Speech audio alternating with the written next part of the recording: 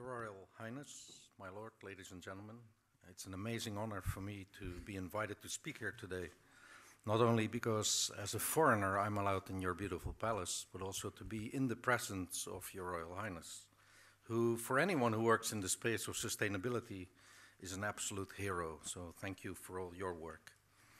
Your forum today is discussing the role of finance and accounting in future-proofing our economy. In my talk, I will look at this from a slightly broader perspective. What is the role of business in making the world a sustainable place? And when you talk about sustainability, it's often a room full of converted people that you're talking to, but in the accounting space, that might not be there yet. So let me give you a bit of an overview. Sustainability is not new. 40 years ago, the Club of Rome produced a book called The Limits to Growth, which was basically the first warning that we were entering a period in which the world would be running short on resources. 20 years ago, the United Nations organized the first Earth Summit in Rio. And in that meeting, the document called Agenda 21 was published. And you'll be amazed if you take the trouble to download that document and read it, how up-to-date the challenges described in there still are. The only issue with the document is that all these challenges have become a lot more urgent. Only a few months ago, 55,000 people met in Rio again for Rio Plus 20. I was one of them, and we all agreed a document called The Future We Want. And only last week, some of you might have read about it this weekend in the newspapers, the world met again in Doha to talk about climate change and an agreement to move forward on that. So in summary, the world has now been focusing on sustainability for about 40 years, so it's fair to ask the question, what progress are we making? And in all honesty, being Dutch and somewhat low on diplomatic skills, we're not making the progress the world needs. Poverty has not been eradicated. Inequity has grown, even so much that recently the London-based magazine The Economist said it's now beyond productive inequity.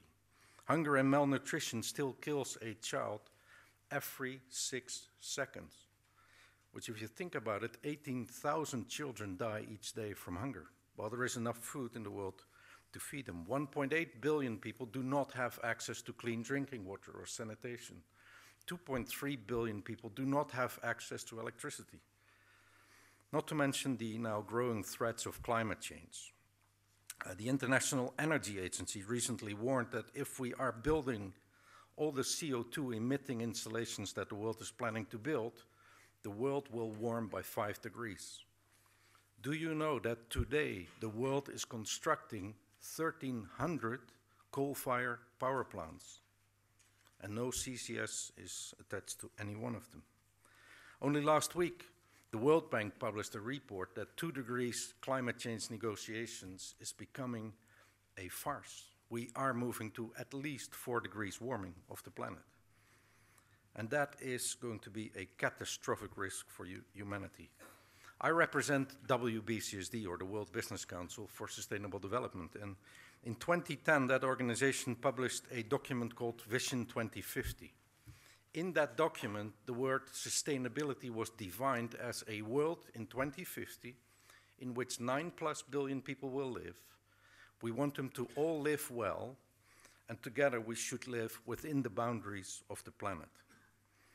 In that vision, in that document, it was foreseen that the period between 2010 and 2020 would be called the turbulent teens. So let me reflect on what is happening so far in the decade. The turbulent teens are now unfolding, and if you ask me, it's becoming a society-shaping, toxic mix of an economic crisis, of social unrest, and of severe weather events, which are just there. And all of this at a time in which trust in the public eye, in political leaders and business leaders, is lower than ever. The economic crisis in which we all are now started in 2008 with the financial crisis, but is grown into a global economic problem. The austerity measures of governments, businesses holding back their investments, and low consumer trust is causing us difficulties. The social crisis is not talked about yet much today, but is severe as well, whether it's the Arab Spring, whether it is youth unemployment in South Europe, whether it is the uprise in the South African mines, whether it is the energy policy debate in Japan in the upcoming elections this week. There is a growing social tension in our societies. And if we look at the weather patterns, that discussion has completely changed. It used to be a debate about scientific models being right or wrong. It is now just a report of the next catastrophe hitting the shores of our countries. And if you look at the vulnerability of our societies, whether it is the storm in Sandy or the floods here in the UK, it shows that our infrastructures are ill-prepared to deal with the upcoming issues. And the thing that has kept me awake most this year is a statistic about Greenland. As you may know, Greenland has been defrosting 100% for the first time this summer. And when ice defrosts, the structure of crystals changes, which you and I can see by ice turning from white to dark gray and then melting water. So white ice reflects sunlight, dark ice absorbs it. Scientists have now calculated that this summer, so the summer just gone, Greenland has absorbed twice as much energy from the sun than the USA uses in 1 year. And this is the planet beginning to work against us. So you can see that the society in which we all live and operate is not getting an easier place to manage. We are on a path that is simply not sustainable. And I would back to ask, is this truly the future we want?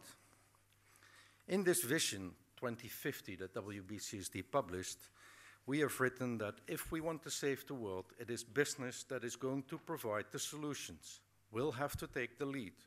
And since the majority of the audience today will be in business, this is a call upon you. But let me be very, very clear. We will not be able to make the world sustainable in an incremental change mode. These are not little baby steps that are going to bring us home. It will require a radical transformation. And there are many solutions out there. Most of your companies will have CSR programs. Many of you will have pilot projects that show good examples of what to do. But what we have not worked out yet is how are we going to bring the solutions to scale? And of course, my statement is not that business has to save the world on its own. It can't. You need public policies that incentivize business to really put the right solutions into place. And therefore, working together with government in close cooperation will continue to be important. But business must take the lead. Business as usual is simply no longer an option if you want to get to a future-proofed or sustainable economy. And I've noticed that too many business models and too many strategies in companies are simply dependent on the notion that current economic principles in capitalism are static. I would say that is naive. The conventional model for capitalism is found wanting in terms of the benefits to the majority of society, the impact on the planet, even in terms of continued economic prosperity. The call for change now rings out loud. Capitalism requires a new operating system, a reboot, if you want. Business needs to listen to what scientists are telling us. The link has not been made strong enough. So we must now incorporate the knowledge coming out of great concepts like the planetary boundary framework developed by the Stockholm Resilience Centers into setting the priorities for solutions. We must find or create a framework that will guide the solutions to the social tensions in society.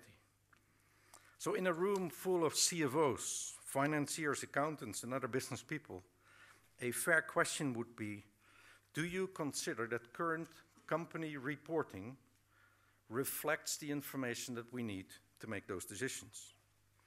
Research suggests that many corporate reports describe sustainability as a journey with no explicit destination, and therefore we will never know whether we're on the right journey. Furthermore, the non-financial parts of the reporting are not rule-based. making comparability across sectors and within sectors completely impossible. In a future-proofed economy, the old adage of what gets measured gets managed would still apply. In Rio, like the Royal Highness said, I was quoted saying, "The accountants will save the world." In simple terms, what do I mean with that statement? We need to ensure that reporting makes clear how a company is planning to make its money, rather than just reporting how much money was made. That is going to be the big change. If we're going to bring solutions to the scale that the world needs, we must get all businesses involved. Said differently, we must change the rules of the game. In your profession, we must change the accounting rules. At this point in the speech, often people think I'm a communist and want to attack capitalism, but let me make very clear. I am a capitalist. A capitalist is somebody who puts capital to work and expects something in return. We call that the return on capital. Where the mistake in our system was made is that we only expect and manage a return on financial capital. In order to address the current crisis, we must also, in a systematic way, demand a return on social and natural capital. That's where the rules of the game will need to change. That's why we've started a program on reporting and investing, and we will collaborate with A4S, with Steep for Nature, with the IIRC, and many of the other great initiatives started in this house to make sustainable performance by business concrete, measurable, comparable, and linked to scientific priorities. This will focus both on the internal reporting for risk management, for performance management, but also for external disclosure as a drive for a better valuation and eventually for a more appropriate allocation of capital in capital markets. With all these changes in mind, I'm extremely delighted to announce that WBCSD will collaborate with A4S and in the program, the CFO Forum that was just announced. We will also discuss with A4S and the Cambridge University Program for Sustainability Leadership to collaborate in this program to train CFOs and other financial leaders in sustainability. If the world, but the world is such an abstract word, if you want to address the many challenges that the world faces, if business wants to restore the trust that society should have in it, business has got to become more transparent and acknowledge that externalities need to be valued, monetized, and factored into day-to-day management.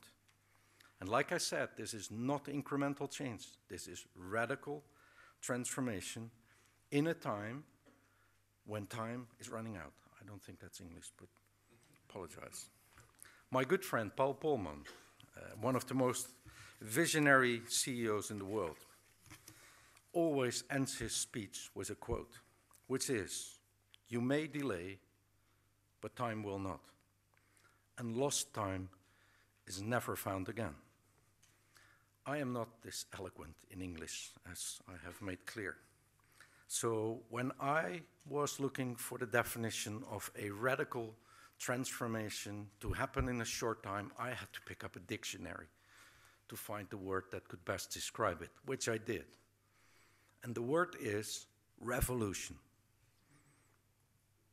We need a revolution of capitalism, not with the objective to overthrow it, but to make it better, balanced for nature and for the people of this planet.